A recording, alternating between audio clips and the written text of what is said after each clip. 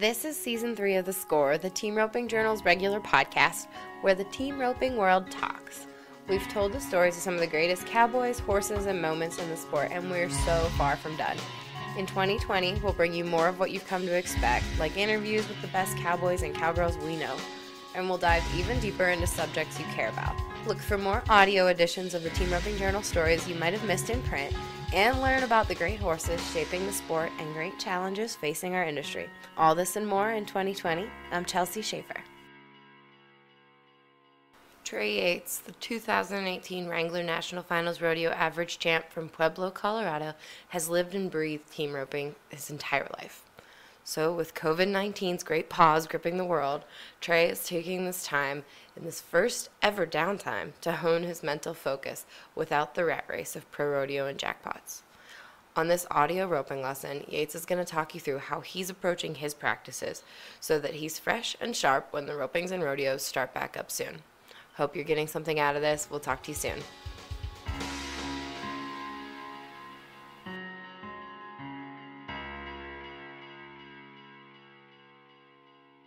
Hey guys, Trey Yates here.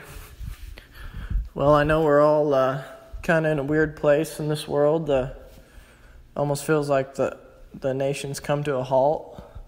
The whole world's going through a weird phase with this COVID-19, and you know, not only has it affected the roping and the rodeo industry, but the nation's economy and everything. So all we can do is pray and hope that with the right medicines and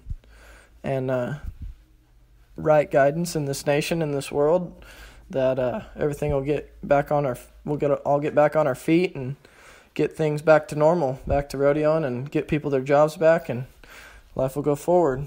But anyway, so that being said, there's been a lot of downtime, and I'm sure a lot of people are roping a lot, and that's good.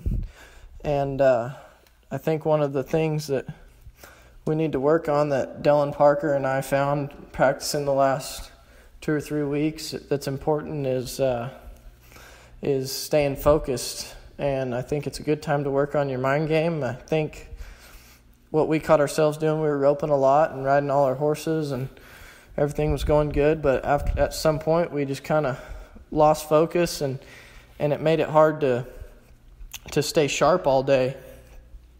And that being said, we made sure our young horses that were a little further along were sharp, and we were roping sharp, and we might only run 2 or 3 steers, and then we'd put it up, you know. I think this is a time to really work on that. If you're roping good and your horse is working good and you run 3 or 4 or 5 steers and everything feels good, you know, just keep that going, you know, every day, every other day. Keep your horse in shape, and then when things come back to normal and the ropings and the rodeos start again, I think that we'll have something to look forward to. We'll, you know, our horse will be sharp. We'll be sharp with our rope, and we can put our name down at the next one or go enter the next roping, and it's going to be like we never missed a beat. My horses down here in Arizona, I recently bought a place, and they've had a long winter, a lot of practicing, a lot of jackpotting. I mean, a lot of heat put on them, and it's been really good. And I'm fortunate that we got this down here, and it's been a huge blessing to my family and I. And that being said, though, I've kind of backed off the rope in the last week or so. I've sent my good horses back to Colorado, and I still got a couple down here, but just kind of giving them a little break, a little breath of fresh air. And I've been going to the lake. I've been learning how to wakeboard and water ski, and it's been a lot of fun. I've spent a lot of time with some family and friends, and kind of done some things that may have never got to do with, you know, without a little downtime in my rodeo career. But it also makes me really look forward to the next week or so when I get back to Colorado. I can't wait to get back to roping every day and being a part of what my family does and continue the legacy. But yeah, that being said, you know, just enjoy it.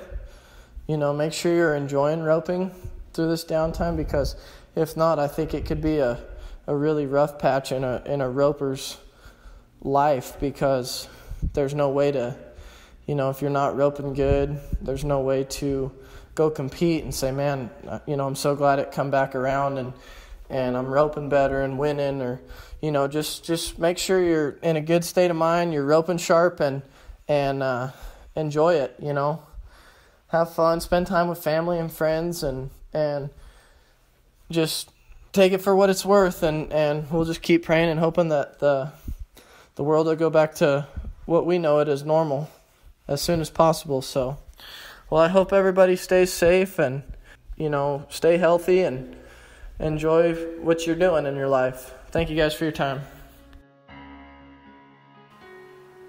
Thanks everybody for listening. I hope you're enjoying these roping lessons. We'll keep bringing them to you every Monday and Friday on The Score, as long as the COVID-19 great pause is underway, and hopefully we'll have some more for you when things are back to normal too.